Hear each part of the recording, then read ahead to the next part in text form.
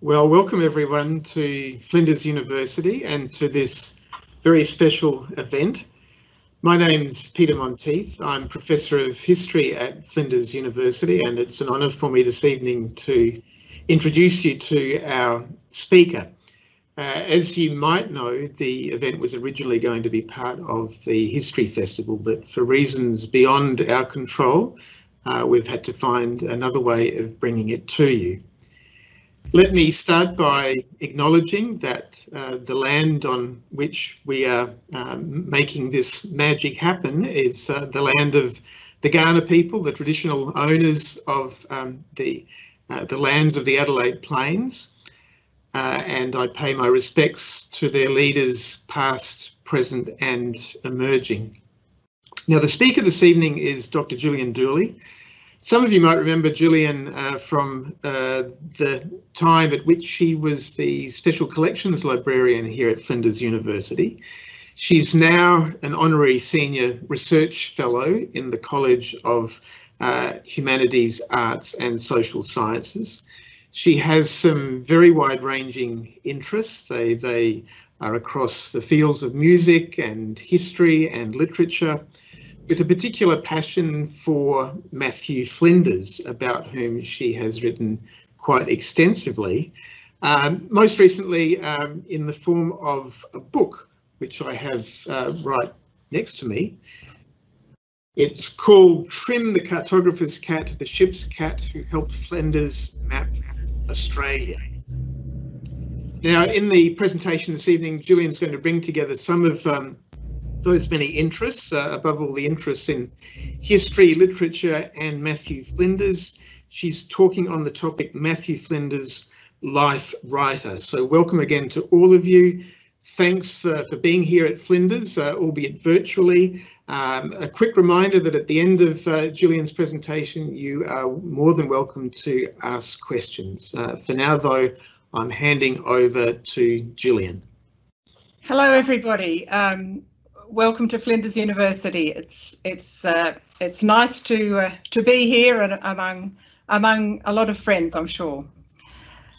Yes, my topic today is Matthew Flinders, Life Writer. Matthew Flinders never wrote an autobiography, but he was constantly reflecting on his life in the written word, sometimes explaining himself to those who were going to be reading his published work or his letters, sometimes just explaining himself to himself. He wrote to understand his place in the history of exploration and navigation. He wrote to justify his actions and decisions, both personal and professional. He wrote to express his frustrations, and sometimes he wrote to imagine a different life, as if to try it on for size. His one explicit excursion into life writing was the one that Peter just mentioned, his biographical tribute to the memory of Trim, which, as well as being the story of his cat, I believe can be read as a vicarious autobiography. In this talk, I'll choose just a few examples from countless possibilities, touching only very briefly on the rich vein of material in his letters, to explore the self-construction of this young explorer's biography, and the way he used words to discover himself and to reveal himself to his readers. Flinders, like other explorers of the time, and indeed perhaps like all ambitious people born in relatively humble circumstances, was driven by a mixture of pride, humility, competitiveness and fear of failure. He knew about the imposter syndrome long before the term was invented, and he was always measuring himself against his predecessors and rivals and wondering about his own legacy. He actually wrote at least one memoir to accompany his journals and charts. It is dated Isle of France, 14 May 1805, and the full title is A Memoir, explaining the marks used in the charts of Australia constructed on board His Majesty's ship Investigator and the manner in which the latitude, longitude and variation of the compass were obtained, corrected and applied in their construction, with some new facts and additional observations upon those and other nautical subjects connected with Australia by Matthew Flinders, late commander of the Investigator, a prisoner in the Isle of France. This title, though of course it purports to be scientific and businesslike, has a sting in the tail. He can't resist the opportunity to point out his unfair imprisonment by the French, and the preface to the memoir gives a short history of all the mishaps that had led to his detention on Mauritius and prevented him finishing the charting of the Australian coast to the level of precision he expected of himself. And delving more deeply, we can understand that in explaining these technical matters, he has an agenda. During the investigator's surveying voyage, he writes, the original rough charts were always made on the same day in which the land they described had been seen, and most commonly whilst the different parts were in sight. On coming into harbour, or when the distance of the land gave me leisure time, I placed these rough sheets before me, and with the assistance of my logbook, my astronomical observation and bearing book, the whole was afresh laid down with great exactness. Implied in this explanation is a criticism of other chart makers who took the readings and then only completed the charts when they got back to civilization. We're invited to visualise the proud perfectionist straining his eyes, working into the night at his drafting table in his cabin, Trim perhaps sitting at his feet. I'd like to think that he wouldn't be one of those helpful cats who insist on sitting on exactly the most inconvenient spot when his human was trying to get something done. In the memoir, Flinders explains in great detail his choices for the scale of the various maps he drew, depending on what would be most useful. But when it came to drawing the first chart of the complete outline of Australia, his explanation betrays the precarity of this enterprise and its very physical limitations. The general chart is drawn upon the scale that suited the only sheet of paper that I had remaining, he said. But the criticism implied earlier soon becomes explicit, and he starts harumphing. I have been careful not to insert my own conjectures in the place of actual observation, as has been too much the case with some navigators, to the detriment of true geography and the hindrance of further investigation. Yes, of course, it's always frustrating to find conjectures leading to inaccuracy and error in any kind of research, but then of course it could be disastrous for navigators entering uncharted waters. Hence, I guess, the soapbox style. Flinders begins to get really defensive when describing some of the markings he'd used on the chart to denote various geographic and climatic features, and also the degree of certainty with which he's made observations. It will be seen that these marks are, amongst other uses, intended to be my apologists. I ought not be blamed for the omission, he says, if the weather or the time of night or some other circumstance would have prevented him from noticing some significant feature.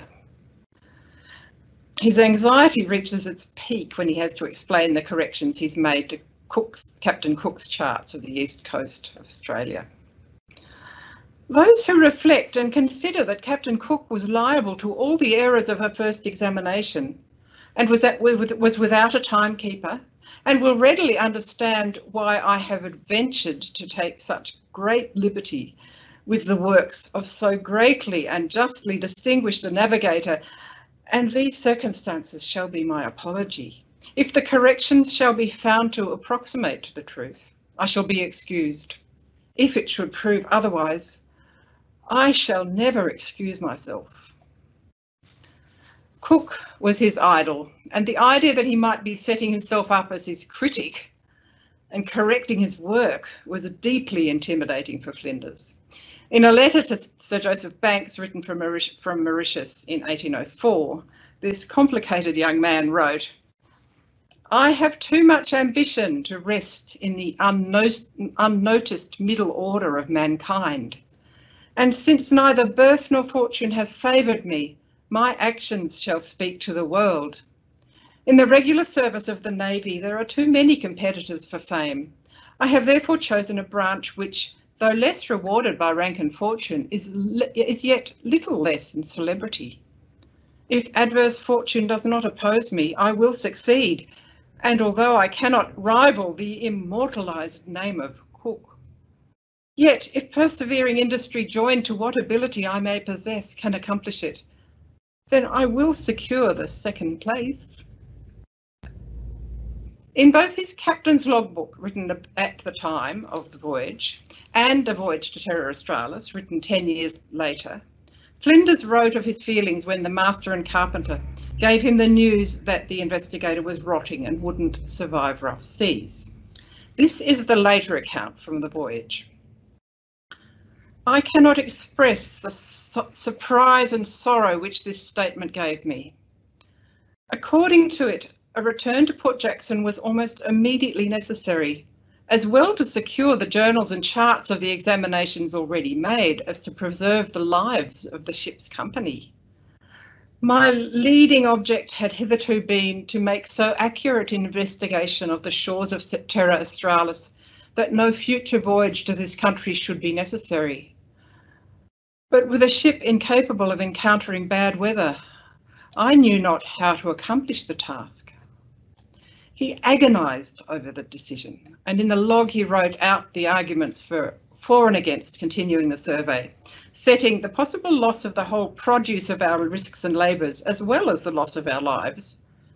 Just think of that one last remaining piece of paper he had to draw his chart of the Australian coast. No way of scanning and backing it up to the cloud. Versus the genuine spirit of discovery, which contains all danger and inconvenience when put in competition with its gratification. He goes on, upon the score of duty I might, it may be said, be forgiven, but I must never boast of a single spark of that ethereal fire with which the souls of Columbus and of Cook were wont to burn. Only then does he bring up the sorry state of health of me and the crew as another factor in deciding to discontinue the work and head for Sydney. Looking back on this decision 10 years later when writing the voyage, he had this to say. The accomplishment of the survey was, in fact, an object so near to my heart that could I have foreseen the train of ills that were to follow the decay of the Investigator and prevent the survey being resumed, and had my existence depended upon the expression of a wish, I do not know that it would have received utterance. But infinite wisdom has, in infinite mercy, reserved the knowledge of futurity to itself. Well, it's not quite suicidal, but it's sort of retrospective despair and written for publication in the official voyage. And just after making this difficult but inevitable decision, the Investigator put in at Timor to take on fresh food and water. Bad move, since it brought dysentery with it. But while he was there, Flinders visited a plantation with shady trees and fish ponds. He wrote, I thought this to be a little paradise, and I could not prevent my ideas from dwelling upon the happiness that a man whose desires were moderate might enjoy in this delightful retreat with the beloved of his heart. I thought such a life as well fitted for philosophical and religious contemplation as it was for love and all its train of domestic enjoyments. But as he pursues his reverie, he starts to see the drawbacks. No amusement or society, the weather too hot for exertion, the roads impassable, no one to discuss his books with. I energetically exclaimed, no, I was not meant for this. My reverie ended here. Here's a really interesting example of writing a parallel self, possibly with the sole intention of rejecting and asserting the real self, the one whose desires are not moderate, the one who is not meant for vegetating in an island paradise. And this, as far as I can tell, was written just for himself. It's only just been published. It appears out of order at the beginning of a volume of the fair copy of his captain's logbook. And it's probably there because it was the only blank paper he had available, and the notebook later had to be used for official purposes. Another construction of self appears in the private journal. During his years in Mauritius. Flinders kept a journal, which he then maintained almost until the day he died. And Flinders quite often confided in his journal, apparently for himself alone. He would begin entries with expressions like, "It is some time since I have expressed the state of my sentiments and feelings." Some of these entries are profoundly moving, detailing his isolation and struggles with depression. But in October 1805, he was in quite good spirits. He'd been allowed to live in the countryside after nearly 2 years in confinement and was out walking with his French friends. Exploring the spectacular Tamarind Falls, he found a cabin behind the waterfall and, presumably back in his room, wrote about the reflections he had made, firstly on the geophysics of the area and then proceeding to draw an analogy with politics. The greater the inequalities are, the higher the mountains are above the valleys, or that kings are above other men, the more is a sudden fall or revolution to be apprehended. Then his thoughts turned towards the vicissitudes of my own life. I was born in the fens of Lincolnshire, where a hill is not to be seen for many miles, at a distance from the sea, and my family unconnected with sea affairs or any kind of enterprise or ambition. This is actually fudging things a bit. He had a cousin in the Navy, John Flinders, who told him what he needed to read if he wanted to be a sailor. And John's sister, Henrietta, was a governess who introduced him to her boss, Captain Thomas Pasley, who got him his first posting in a Navy ship. But it's true that his father, a surgeon and man midwife, didn't want him to go to sea. He was to be apprenticed and follow the same profession. Anyway, his story, written under the waterfall, purportedly, continues. After many incidents of fortune and adventure, I found myself a commander in the Royal Navy, having been charged with an arduous expedition on discovery, having visited a great variety of countries, made 3 times the tour of the world, find my name known in more kingdoms than that where I was born, with some degree of credit. And this moment a prisoner in a mountainous island in the Indian Ocean, lying under a cascade in a situation very romantic and interior, meditating upon the progress which nature is continually making towards a moderate degree of equality in the physical and moral worlds, and in company with a foreigner, a Frenchman whom I call and believe to be my friend. The romantic and interior situation are reminiscent of the little paradise he encountered on Timor, but here on Mauritius he had achieved a kind of accommodation with the restrictions of his life and befriended some of the foreigners amongst whom he found himself. He knits his life together with his environment. These observations he makes on the physical and moral worlds are linked to his origins in the fens of Lincolnshire, surely one of the flattest places on earth, and perhaps thus, in his mind, one of the least romantic, and his current picturesque situation in a mountainous island far from home. Another kind of life writing that Flinders had experimented with a few months earlier was a day in the life. One particular journal entry is marked differently to all the others. There's a solid line drawn across the page, followed by a centred heading, Journal of Sunday, August 18th. He follows himself through one of his last days in the garden prison, or maison dépôt, before he was allowed to go and live in the country on parole. Activities, thoughts, memories, speculations, complaints, commentary on what he's reading, all these jostle together in a kind of stream of consciousness experiment. It begins. Rose at 6:30, slipped on my shoes and morning gown and went down to walk in the garden. Met the sergeant and bid him bonjour. Think the old man looks a little melancholy at the prospect of his last prisoner leaving the house, for he will lose his situation. A little bit later, 8:30. Eldon not returned from the bazaar yet, can't think what keeps him. Laid the cloth and the breakfast things myself, and ordered Smith to bring me the tea kettle. Used plenty of milk in my tea and made a good breakfast. Took 3 pinches of snuff. whilst I sat thinking of my wife and friends in England. Memorandum, must not take so much snuff when I return, for it makes me spit about the rooms. He then goes on to describe the events of the morning. Returned upstairs, washed and sat down to dinner at 2 o'clock. The French beans are very good in this island.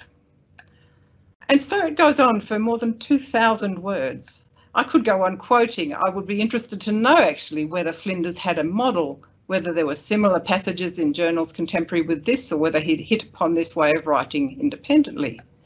And did he write it as the day went on, or was it written in retrospect? The writing's very neat and even, and there's no evidence of stopping and starting in the manuscript. But I think he had a habit of making fair copies of things, but it's hard to know what he did on the actual day. One form that Flinders used was certainly not original, and it was a song lyric. As far as I know, he only wrote one, and it forms part of the dialogue that he maintained with his wife during his 9-year absence, or their 9 years apart. Only his side of the correspondence remains, and destroyed her own letters, but in this single case there's a precious example of her response to his communication. In November 1805 he sent her a letter. Comparatively with my situation in this island for the first 20 months, I am now very happy. And yet I often retire to the little pavilion which is my study and bedroom, and with my flute in my hand and sometimes tears in my eyes, I warble over the little evening song of which I sent thee a copy. Ah, my beloved, then my heart overleaps the distance of half a world and wholly embraces thee. The evening song was presumably enclosed with this or an earlier letter. He wrote out the words and music, attributing the melody to Haydn. That's a story in itself. I finally identified it after years of trying, because it's not exactly what Haydn wrote, but it's it comes from the slow movement of Haydn's Symphony No. 53. In any case, the words were his own. Why, Henry, didst thou leave me, thus leave me here to mourn? Ah, cruel, thou deceivedst me, I'll ne'er see thy return. Thou knewst how much I loved thee, yet could resolve to go. My griefs could nothing move thee, though I was sunk in woe. Henry, being addressed here in the second person, is obviously Matthew himself, and he's imagining what Anne would say to him, or perhaps what she had said to him in the letters that don't survive. The way I read this first verse is as his apology to Anne, implied by writing the words from her point of view. But in the second verse, he makes his excuses and enacts her, forgiving him because she understands his point of view. But why do I thus blame thee? Alas, thou couldst not stay, for when stern duty calls thee, thou canst not but obey. Thy looks bespoke the anguish, the struggle in thy breast, etc. And he wrote to be completed at the bottom. He didn't write the last line of that verse. Well, his attempt at self-justification doesn't seem to have backfired, because he made this gesture of incompleteness, inviting her to co-author their life together, as it were. With the manuscript, which is held in the National Maritime Museum at Greenwich, there's a scrap of paper with a last line for the second verse, plus 2 more verses, in what has been identified as Anne Flinders' writing. What I imagine happened was that she received the song sometime in 1806 and accepted his implied invitation to complete it, probably writing those words during the years before he returned in 1810. Maybe she even sent him the completed version, though there's no record of his receiving it, and because the war with France communication had become impossible because there was a blockade of Mauritius by the British. When he returned in October 1810, when he returned home to England, he wrote that he had been nearly 4 years and a half without intelligence from any part of my connections, his family. Anyway, after dwelling on her own pain, Anne imagines their reunion. She says, "Will comfort's cheering sunshine e'er beam on this sore heart? Yes, when we meet, my Henry, never again to part." From this collaborative scrap of life writing, in which he attempts a second-person narrative, we can move on to his one real essay into explicit life writing, his biographical tribute to the memory of Trim, written while he was still on Mauritius. He mentions having written it out at the beginning of 1807, but the manuscript we have is dated 1809. Presumably it went through several drafts in that case. We don't know whether he shared it with anyone else. It seems to have been discovered among his papers in the late 19th century, and it's now in the Greenwich Maritime Museum. You can feel in this essay, which is about 5,000 words long, the full force of Flinders' longing for everything he'd been denied, all embodied in this ship's cat. Trim may even have been an idealised version of himself, brave, daring, useful, affectionate and courteous. The history of his imprisonment is narrated from Trim's point of view in the Biographical Tribute. The Minikin, which is what they call the Cumberland, which was the very small ship they were in when they were taken prisoner at Mauritius.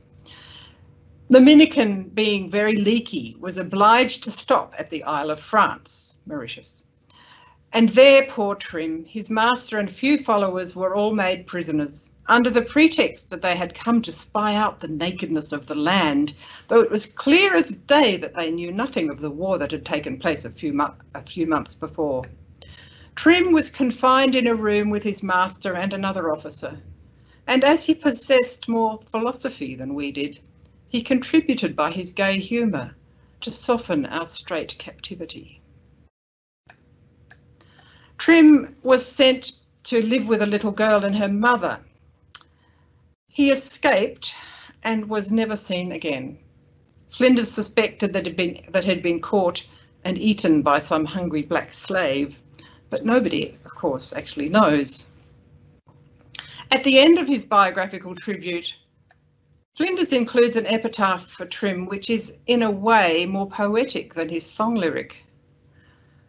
To the memory of Trim, the best and most illustrious of his race, the most affectionate of friends, faithful of servants and best of creatures. He made the tour of the globe and a voyage to Australia, which he circumnavigated and was ever the delight and pleasure of his fellow voyagers. Returning to Europe in 1803, he was shipwrecked in the great equinoctial ocean.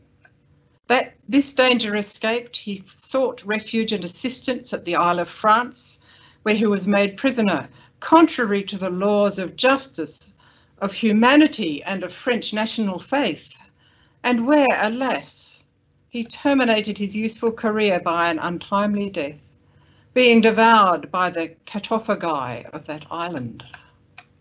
Many a time have I beheld his little merriments with delight, and his superior intelligence with surprise. Never will his like be seen again. Trim was born in the southern Indian Ocean in the year 1799 and perished as above at the Isle of France in 1804. Peace be to his shade and honour to his memory. Can we read into this Flinders' projection of all his own disappointed hopes and thwarted ambitions onto this best of creatures? In hindsight, it's impossible to resist carrying the comparison even further. After all, Flinders himself was within a few short years to terminate his useful career by an untimely death. While Flinders prided himself on being scientific and scrupulously accurate in his professional activities, he was constantly spilling over into the parenthetical speculation and what seemed like quite private ruminations in the margins of his scientific work, as it were. The demarcation between the official and the scientific and the personal and imaginative is not that clear. In a letter to Anne from December 1800, when it seemed that they would not be able to marry, he wrote, "The search after knowledge, the contemplation of nature in the barren wild, The overhanging crags of utmost height and the open field decked with the spicy attire of the tropical climes must prevent me from casting one thought on England, on my home. Although in this case he was suggesting that the search for knowledge might distract him from his personal troubles, he was certainly thoroughly initiated in the heady spirit of romantic science, described by Richard Holmes in The Age of Wonder. Romanticism as a cultural force is generally regarded as intensely hostile to science, its ideal of subjectivity eternally opposed to that of scientific objectivity. But I do not believe, says Holmes, that this was always the case, or that the terms were so mutually exclusive. He goes on, the notion of wonder seems to be something that once united them and can still do so. In effect, there is romantic science, in the same sense that there is romantic poetry, and often for the same enduring reasons. Holmes goes on to talk of the new imaginative intensity and excitement that Romanticism brought to science. It was driven by a common ideal of intense, even reckless personal commitment to discovery. The idea of the exploratory voyage, often lonely and perilous, is in one form or another central and defining metaphor of romantic science. And it seems to me that that's absolutely embodied in Flinders. It's not surprising that Flinders' private journal includes very much personal and revealing writing, but we also find extraordinary passages like that one written in Timor in the official captain's log of the Investigator, which he would have had to hand in to the Admiralty when he got back to London. And even when he seems to be sticking to the facts, he understands instinctively the importance of acknowledging his subjective point of view and circumstances when describing his methodology. But for his one foray into actual biographical writing, he didn't write about himself or another human being, but concentrated his energies on his beloved cat Trim, whose short life significantly coincided with his own short active career. Thank you. I think there's a chance to ask questions if you would like to. Beck has asked me a little bit more about Flinders' writings once he returned home. My goodness me, after he returned home, he had a little over 3.5 years living in England before he died with his wife Anne. He spent a lot of that time, he kept his journal, he kept writing up his journal every day, although he didn't have quite such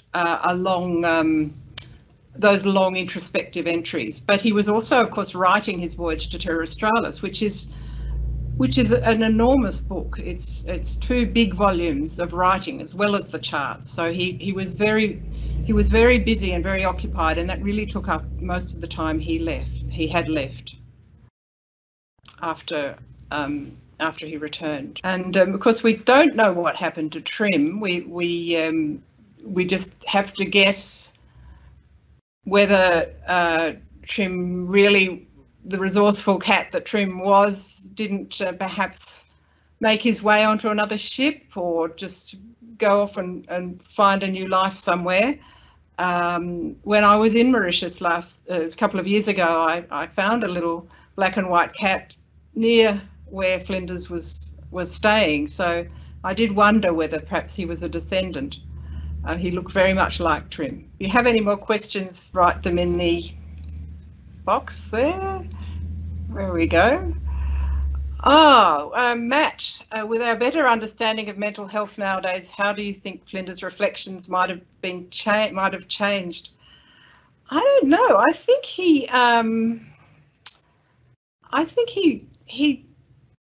was really reading those journal entries. He was very insightful into what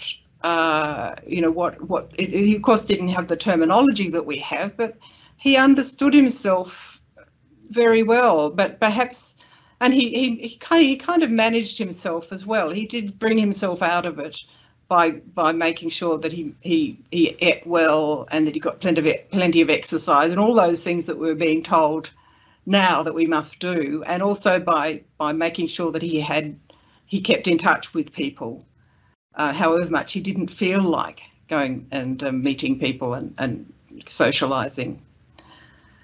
Alessandro has asked, did Flinders talk about himself in terms of the other men on the Investigator, assess himself in terms of their qualities? That's a very interesting question. He did, he wrote about, in his letters, I suppose he did that to a certain extent. There was a letter he wrote to Anne where he sort of summed up the other people on the voyage, particularly the scientists and the officers, and he talked about them. He talked about their qualities.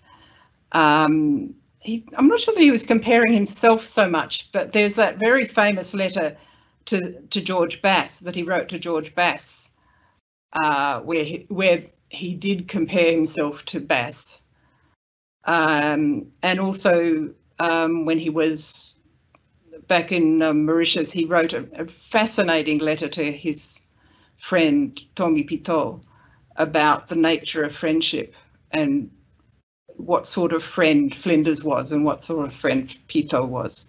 That is really fascinating.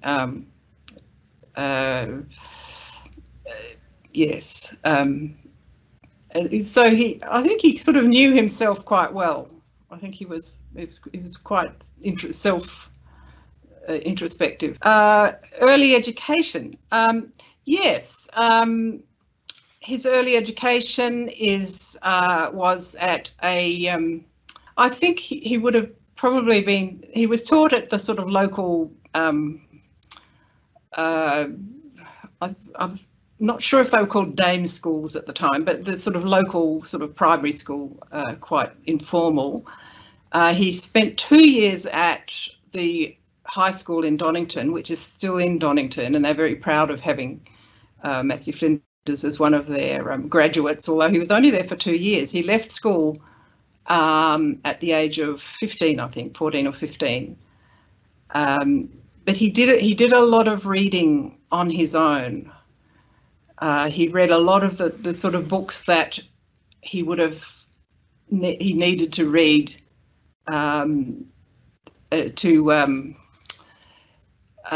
become a navigator. He knew what he wanted to do, and he read the elements of navigation and those sort of books, as well as Robinson Crusoe. He read novels. He read all sorts of things. He was a great reader. Did he write much about his family and life before the Navy? Any mention of his mother?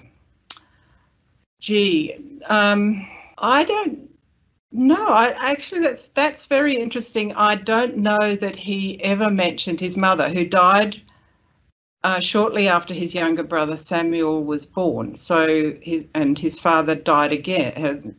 His father married again, and he corresponded with his stepmother. I've never seen him mention his mother, who would have died when he was, oh goodness, 8 or 9 or something like that. So I've never seen him talk. I've never really read that he's talked about his childhood in that way. The statue. Thank you, Chris, for writing about the statue. Yes, there's a lot to say about the statue. It was erected at Euston Station in 2014, which is the bicentenary of Flinders' death. It was erected there because it was known that Flinders had been buried in St James's churchyard, which was we knew was underneath one of the platforms there. And so I was privileged to be on the committee which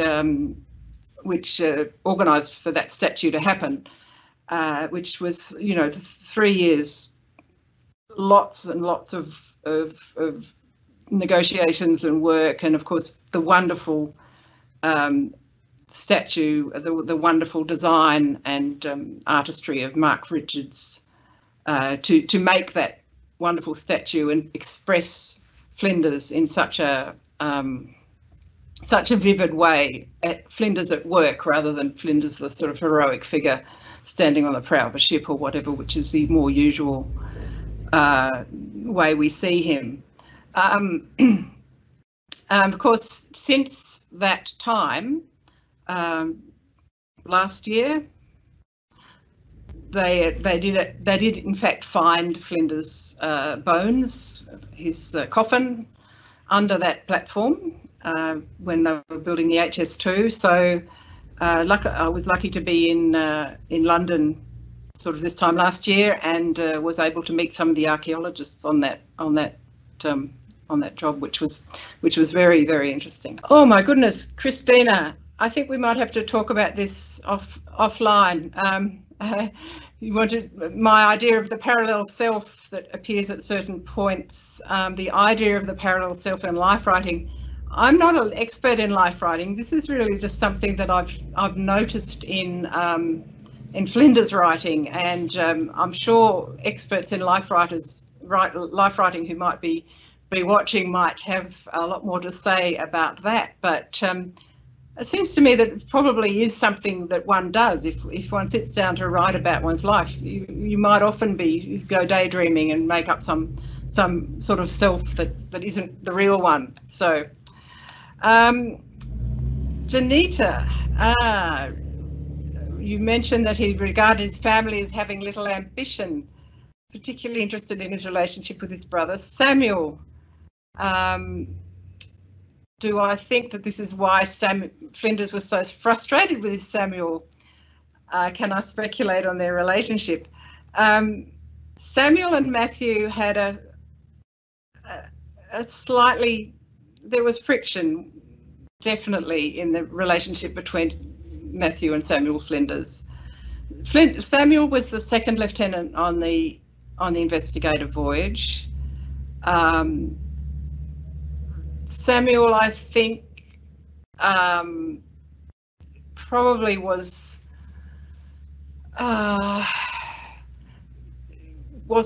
too happy about being just one of the people who was bossed around by his big brother, and there was definitely a lot of tension later in London between them. There was almost a falling out between them. Yeah, that they did make up, I think, later. But there was perhaps sibling rivalry, perhaps envy, I don't know.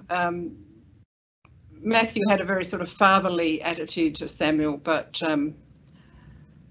perhaps Samuel didn't really like that. He thought he was being patronised. I'm not sure. There's a lot in that one. Direct link advice, professional guidance given by Cook to Matthew Flinders. Well, no, but only via William Bligh, who was, of course, Bligh learnt from Cook and Flinders learnt from Bligh. So that's, you know, Cook died, you know, when Matthew was only, you know, 3 or 4. But Cook, of course, Flinders read Cook's voyages, and Flinders would have known everything that Cook had written, or everything that he could get his hands on. So yeah, there was a sort of at one remove link. What happened to Flinders' coffin and bones and remains they found on the platform, well, under the platform? It is going to be reinterred in Donington, in his birthplace. That was going to happen in July this year, probably on the sort of around about the date of his anniversary of his death, which is 19th of July. But of course that's had to be postponed. I'm sure they're being looked after safely by the archaeologists in the meantime. But there will be ceremonies, and there will be a lot of activity and at Donington, the Church of St Mary in the Holy Rood in Donington, when his remains are brought back home, and they're really looking forward to that time. Do I have any plans to attend Matthew's funeral? Well, I very much hope so. I was going to be there this year, but of course, it will depend on circumstances, but I will very, very much like to be there if I possibly can. Thank you. Nice to hear from someone in Lincolnshire. Are there any more questions? Somebody did ask about, I think, where the trim, the cartographer's cat. It should be available on Amazon and all the usual places. It's published by Bloomsbury in the UK, so I think you should find it fairly easily. The other publication which you might find interesting is the private journal, Matthew Flinders' private journal, which is was published by the Friends of the State Library of South Australia, and you can get that from their webpage. So I think that's all we have time for now. So thank you very much all for listening. It's been a great pleasure interacting with you and talking to people from all over the world. Good night.